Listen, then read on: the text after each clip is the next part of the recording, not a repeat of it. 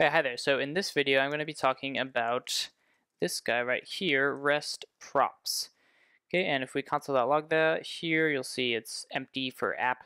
But basically what this does is catch all the props that are passed into a component.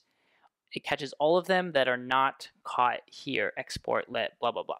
Okay, so let me show you what I mean. So if we put this here, we're going to json.stringify this rest, $, rest props.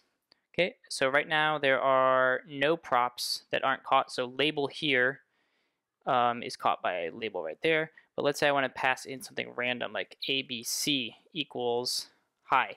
You'll see it catches that there. So why would you want to use this? So this could be useful for an input such as this one, where you might want to spread the rest props. So then I can pass in any attribute on a normal input without explicitly checking for it. So obviously I probably wouldn't do ABC, but I could do something like required. So now it's required, even though I haven't explicitly said that it's required. Like I haven't made it a prop here. And I could also, I just learned about this, I could give it a size of 66. And now it's really long. I didn't even know it had this. Let's just say 6. Okay, so I can pass in any input, just normal input attribute, and it'll get passed into this right here.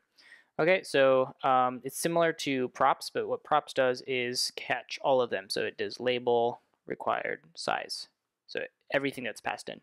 But rest props, pretty useful. I mean, it's not recommended to use because Svelte can't optimize it, but that's what it's there for.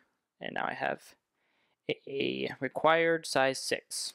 So you see it's required. When I click on it, please fill out. Another thing I just learned is you can click on the label here and that will focus the input. Okay, so that is rest props, and that's all for this video. Bye.